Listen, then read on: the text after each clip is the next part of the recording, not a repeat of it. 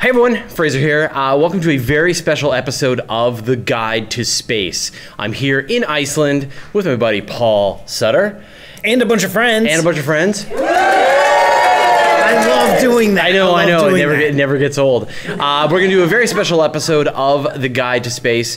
We've got a really interesting topic, and so let's just get into it. And the gist of it is that as we develop more and more powerful instruments in astronomy, will we reach a limit where we can no longer discover anything about the universe? And where are we in that process right now? The answer is yes. That's sad already. That's the end of the show. Like, that's all we need. Yeah. No, there is a...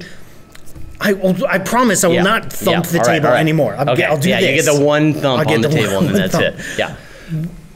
There is a fundamental limit to the amount of data, the amount of information in the universe. There's only so many arrangements of atoms and molecules out there that if we're trying to dig up deep answers on the nature of the expansion of the universe or how stars work and evolve, there's only so many stars to collect. There's only so many galaxies. There's only the one universe that we live in. So since the observable universe is a finite amount of information, some 10 to the power of 90 bits of information, a lot, but finite. Yeah, but finite, then there is a limit to how much you can know if you know it all. Right. But I think we can pretty safely say that we are nowhere near knowing it all. Correct, right.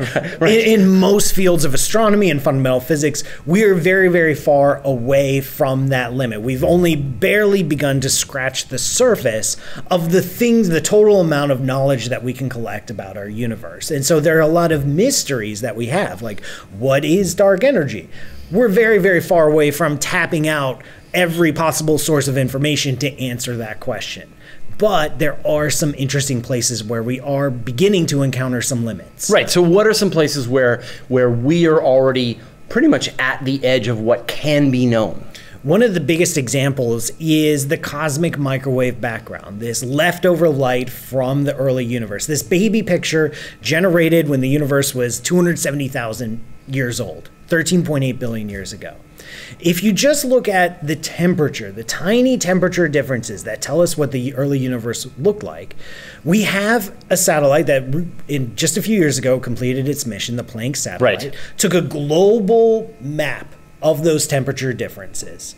And the data that Planck collected on the global scale is pretty much all the data available in the cosmic microwave background. But I don't understand. Like, why can't you just make a better Planck, one that has 100 times the sensitivity or 1,000 times the sensitivity of the current spacecraft, go peer again at the globe, and now you should be measuring even better temperature variations on the cosmic microwave background? Why wouldn't you want to do that, and why can't you get any more information? Right, there are, in any kind of science, there are three sources of uncertainty that limit the amount of knowledge you can collect. One is statistical uncertainty, the limit of the number of objects that you're studying, whether it's stars, whether it's people in a classroom or whatever, that's going to limit your knowledge. There's going to be some uncertainty around it.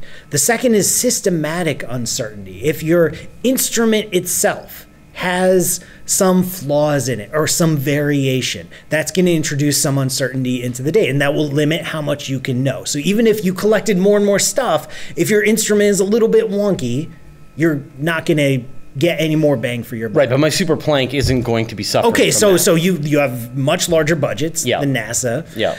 Now there's the third source of uncertainty, which we're beginning to hit when it comes to cosmology, and this is the fact that we only live in one universe. We only have one universe accessible to us. And since so many things in our universe, like the patterns in the cosmic microwave background, like the arrangement of galaxies at the very largest scales, are the result of fundamentally statistical processes, and we only have one result of that statistical process, it's like if you were at a casino and someone dealt you a deck of cards and you had to guess what was the statistics of the cards that the dealer had in their hand, and you only have that one draw to judge, you're going to be limited in what you can know. because you only get that one chance, that one universe. And this, we call this cosmic variance or cosmic uncertainty. And Planck is there. Our statistical uncertainties, our systematic uncertainties are better, stronger than the fundamental cosmic variance on the global scale, which means you could build a super Planck, but you're still studying the exact same universe. You don't get to learn anything new. So I would come up with the same answers with no greater accuracy than Planck. Yeah, because it's limited by the fact we only live in one universe, not by the relative crappiness of your experiment. But are there many cases where we've got instruments that are at this fundamental level where we can learn no more about this question? No, and thankfully we still have centuries of astronomy and cosmology to do. So don't cut off any funding. Right, yes. We're not there yet. We're not done. We're not done. It's only in a few of these interesting edge cases where we're starting to run into limits. But now you have to answer a much more difficult question, which is we've mined the easy stuff. The CMB is relatively easy to collect cosmological information from. Now, if we want to understand dark energy or figure out what dark matter is, we have to go to harder and harder probes of cosmology to get those answers.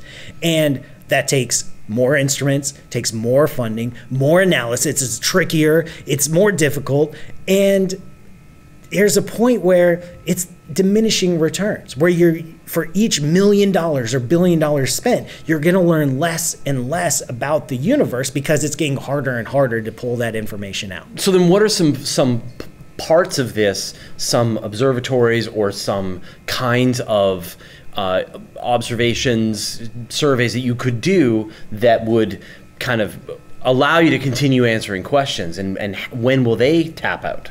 Yeah, and this is actually an interesting discussion that's happening in the astronomical community every single year. And every 10 years, we run what's called a decadal survey, where all the astronomers in the world get together and try to convince each other that their personal pet project is deserving of the most amount of money. And we run analyses, we run tests, we run forecasts, say, okay, if we put $1 billion into this kind of space probe, in this kind of analysis, we expect this kind of return. We'll understand dark energy a little bit more. Oh, but maybe we should spend $1 billion over here, and we'll learn a little about it a little bit more. And we try to convince ourselves, and there's a lot of arguing involved, to get at that answer, to get at that resolution. It's a continually evolving process. And it's a continually more difficult process as funding flatlines and diminishes over the course of decades. That becomes a more and more fierce competition of when you only have $1 billion instead of $10 billion, you better make sure you spend it on just the right place.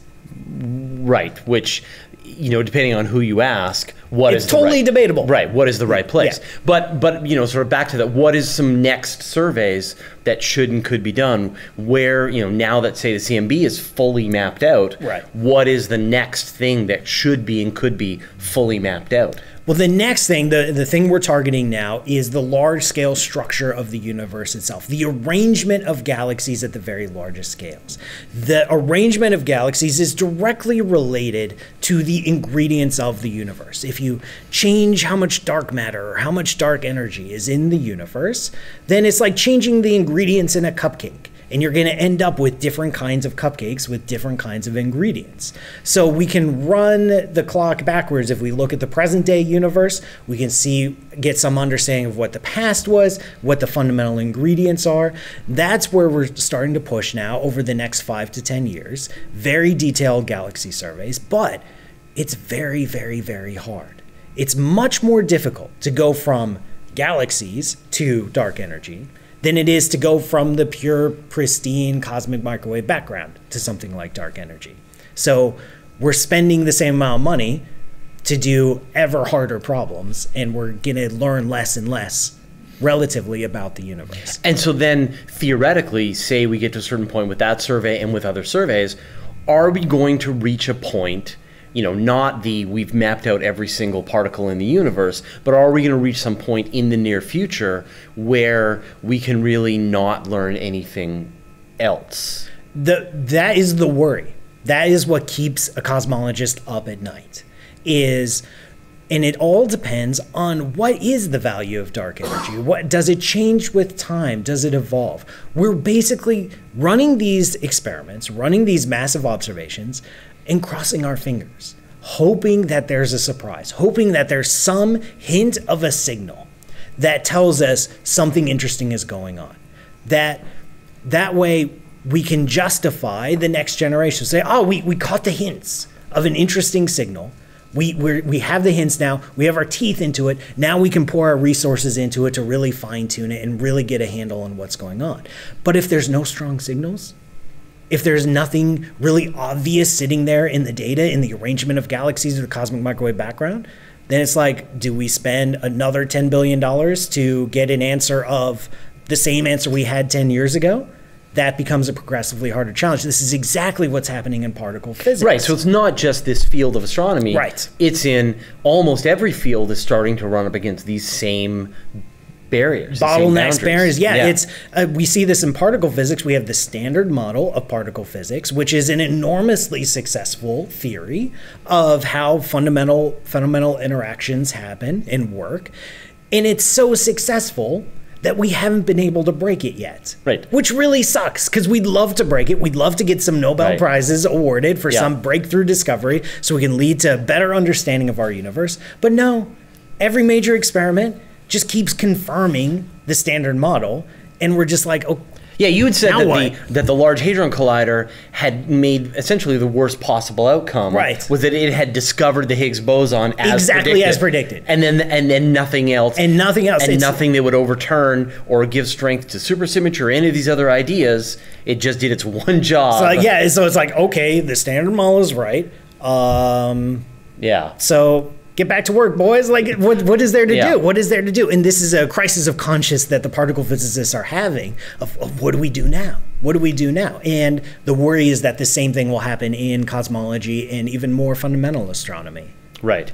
I mean, I think about the observational astronomers who are observing extrasolar planets. They got tons of room to find more and more planets. Oh, they're surprised, and that's why. But once again, you can kind of imagine there comes this time when we have fully mapped out all of the extrasolar planets within reach of our most powerful telescopes possible, and we just can't see anything else. And that is exactly why there's so much interest, not just in the public, but in the astronomical community for things like exoplanets, because it's new. There's a brand new weird world every single week, and that draws curiosity, that draws interest, that draws funding, because it's something new. It's not just, spending $1 billion to try to get a better handle on dark energy. We've been working on that for 2 decades. Well, here's something brand new and exciting, and so there's a lot of interest in that in the community and shifting, and this is how trends in astronomy work over the course of centuries. So do you think on sort of the current pace of science, there will come a day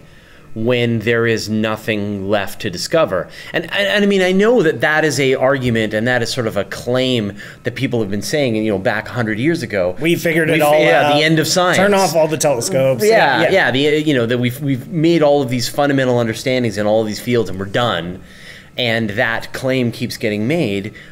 Do you think there will be a day when discoveries in science are over? Yes, that day isn't for like 1,000 years, at least. Yeah. Because thankfully, nature keeps managing to surprise us.